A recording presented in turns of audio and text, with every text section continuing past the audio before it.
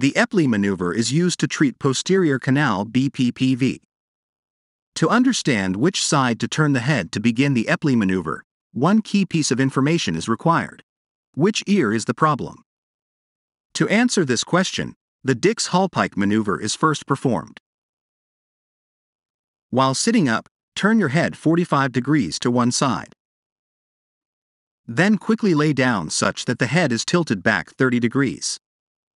A pillow positioned behind the shoulders can help achieve the proper angle. Hold this position for 30 seconds. Sit back up. Now turn the head 45 degrees to the opposite side and lay down, again with the head tilted back 30 degrees. Hold this position for 30 seconds.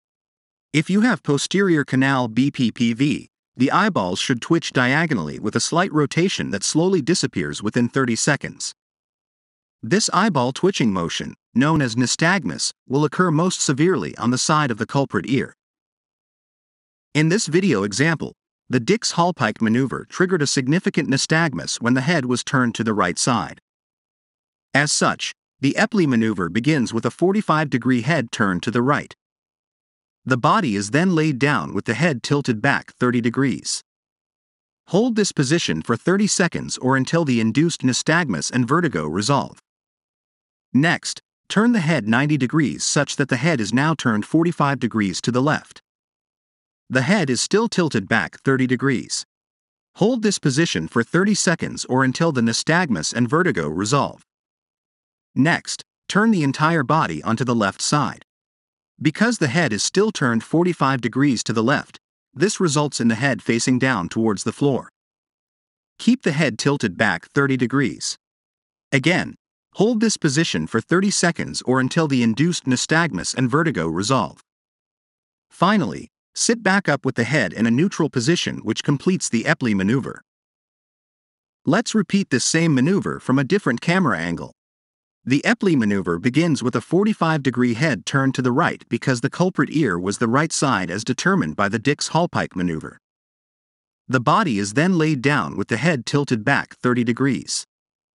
Hold this position for 30 seconds or until the induced nystagmus and vertigo resolve. Next, turn the head 90 degrees such that the head is now turned 45 degrees to the left. The head is still tilted back 30 degrees. Hold this position for 30 seconds or until the nystagmus and vertigo resolve. Next, turn the entire body onto the left side. Because the head is still turned 45 degrees to the left, this results in the head facing down towards the floor.